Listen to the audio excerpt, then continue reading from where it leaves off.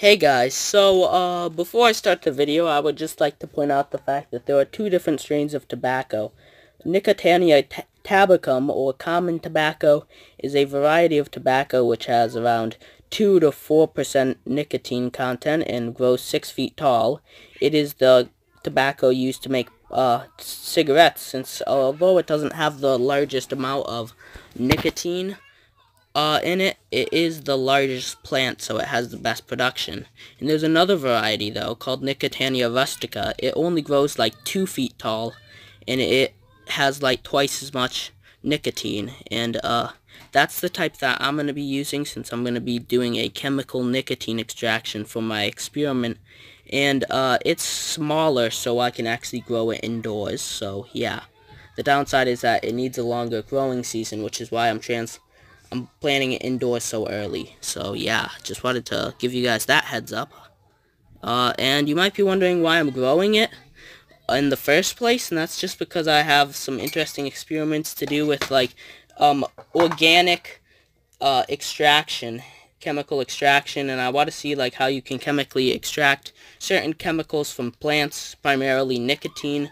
And yeah, I just want to kind of get a just giving you a heads up on why I'm like growing it, and I think that would be like a cool experiment to try. So yeah, that's about it.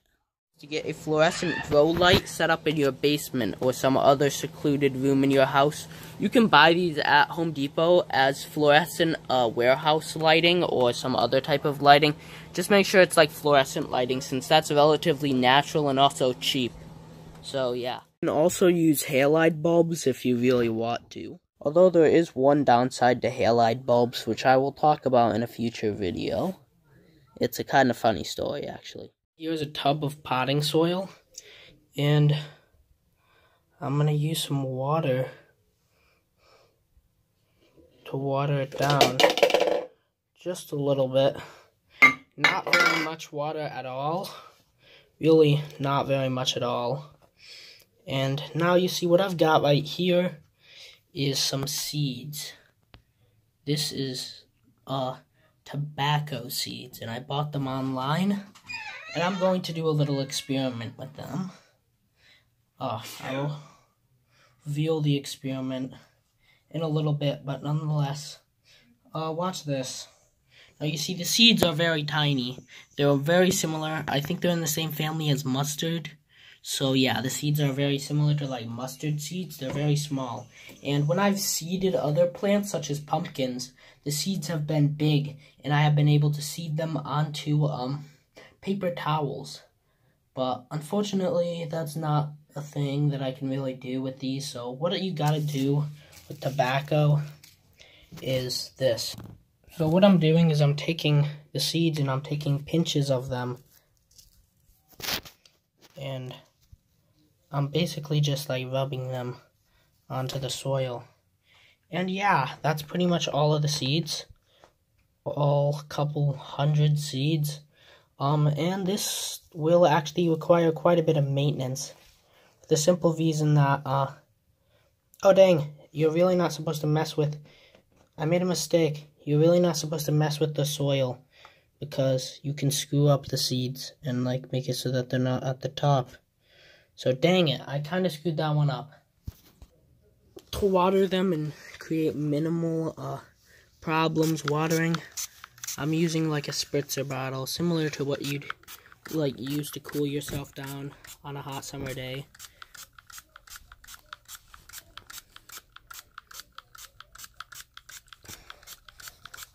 Yeah, so that's the end of the video.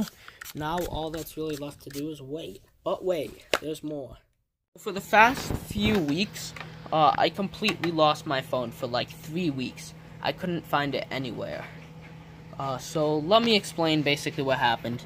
So, this one where I planted in dirt, nothing sprouted because it's dirt. And I learned that you're not supposed to sprout tobacco in dirt online after reading. So I took the rest of the seeds and I sprouted them in here. And I got a lot of sproutlings. But soon, mold took over because there's not very good circulation in the basement. Well, actually, there weren't. I had them down here, so what I had to do is I had to put it on top of a paint tray, right? Paint can, and get it up nice and close to the light, and I also had to add a Ziploc bag onto it to keep the moisture in the best I could. So yeah, that was the entire setup, and yeah, that's about it. Just wanted to let you in on that, and now I've taken, these sproutlings. This plant was the one that looked the best, so I transplanted it into here. And what you want to do with these plants is you want to keep them as close to the light source as humanly possible. So yeah, I learned that online. They really weren't sprouting, and then I watched a YouTube video and I kept them as close. And you also want to keep a bag over them like that.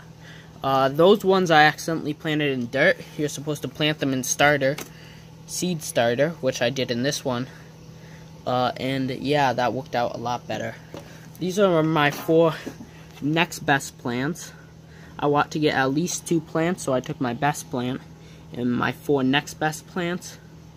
And yeah, I'm gonna put these in some sort of container, kind of like this, so that I can like fill this with water, and there's holes at the bottom so that they can get watered by hydration gradient.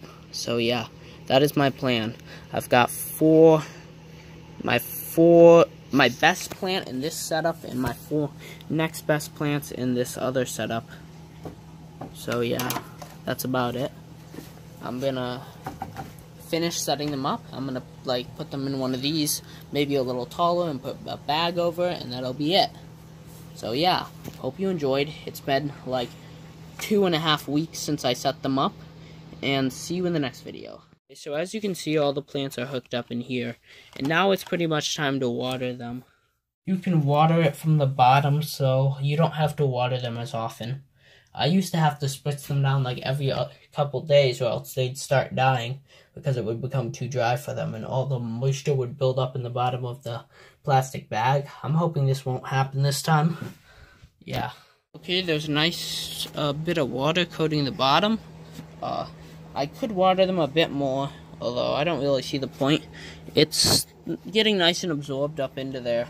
It'll absorb once the humidity starts to build up even better. So yeah, I think that's good enough for now. I might water them in a few days a bit more if they're doing well. Also, since there was fungus killing the plants, I decided to experiment and add a little bit of mycorrhizal fungus foot cream to each of these, because you see, the foot cream contains mycorrhizal nitrate, which is like antifungal, and it kills athlete's foot, but it also kills most other funguses out there. So I added just a little bit, just to see if this helps with the fungus problems, since there is some fungus problems with these plants. So yeah. Now that I have set up a humidity gradient in the form of a plastic bag, it's just time to wait. I suggest if you're going to set up a humidity gradient like this to check on it every day, because sometimes it can pop and it can harm the plant's leaves when it does so. So yeah, just check on it every few days. Make sure this bag hasn't like popped or something. So yeah, hope you enjoyed, and see you in the next one. Only a day after adding the fungal powder, I can already see almost all of the fungus on the leaves clear up, and the plants are doing better. I think this is because I replanted them. There were a lot of plants in this, but they kept dying, and like there was a mass die-off, and most of the plants died. That's why like I transplanted them, and that might not have been as much due to mold as it was due to overcrowding. So yeah, but the plants are looking a lot better in this setup, and I think I'm gonna leave them here for the next few weeks and just water them and do everything you need to do to keep plants alive in this setup.